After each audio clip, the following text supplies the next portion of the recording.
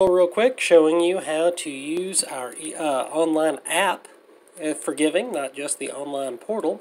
So the first thing you're going to be doing is you're going to be going to your Play Store or your iTunes Store, depending on whichever you have an iPhone or a Samsung or whatever. You're going to go to your App Store and you're going to search for EasyTithe, and it will bring up EasyTithe Giving, and you're going to go there. And as you can see, that's the icon you're going to be looking for, is that blue with the white church in the background. You're going to download that, and when that app is open, or once that app is downloaded, it will pop up on your phone and you can bring it up. Once you bring it up, you're going to find yourself on this page right here. And there's a couple of different options for finding our church. First, you can search for Olive Branch Baptist. Search that way. And of course it will bring up Olive Branch Baptist Church. Or if you want, you can search by zip code 42413. And it'll still bring up the church. So, now it'll come up and it's going to ask you to log in or create an account. Now if you've been on our online giving already, you already have an account, so you can go ahead and you can sign in on that, or you can click on create an account. It'll take you through a few quick things. It won't take but a minute to do. Now I created one just for this earlier for us.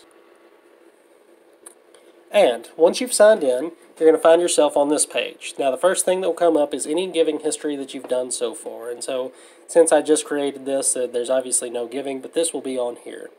You can, if you want to give, then simply that red plus down at the side, down at the bottom, press that, and it's going to bring up your information. Here's where you're going to select your payment method.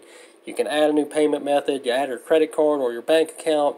You can put in the amount. You can choose which fund you want to give to right there, and you can choose whether you want it to do a one-time gift or whether you want it to be reoccurring. So if you want it to do monthly, it will be monthly. If you want to choose it for a certain amount, you can set what date you want it to be on. So all that's there.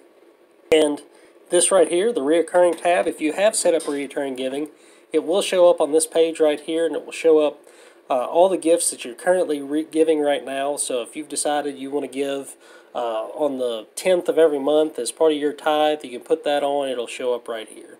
And then of course you've got your settings where you can go in and you can check out your different payment methods. You can edit your password. You can edit all that kind of stuff on this page right here. We'll also point out that on this, that in the giving, there will also be the same thing on this app as I talked about in the other video, that when you bring this up, there will be an option that if you want to add the 2.5% to whatever you're giving. And again, as I talked about earlier, if you didn't watch that, there's a vendor fee with this, as there is with any other transaction you're going to do online or with a credit card. There's a vendor fee.